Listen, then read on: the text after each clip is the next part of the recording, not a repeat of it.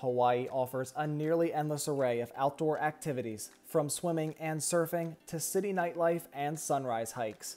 One such offering is the Makapu'u Point Lighthouse Trail on the eastern shore of the island of Oahu. This free trail is 2.5 miles in total to walk to the end and back. There is limited parking at the base of the trail, but street parking is ample nearby. The total elevation gain of the trail is 505 feet, so while the trail is wheelchair accessible with its paved walkways, it could be quite difficult.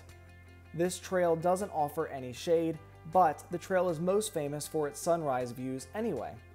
Alongside its striking views of the sunrise, the possibility of catching migrating whales in season, and the steep views down rocky cliffs, this site also offers views of historical significance. This trail is great for families or novice hikers. The paved path makes it for an easier walk, and the ocean views are spectacular.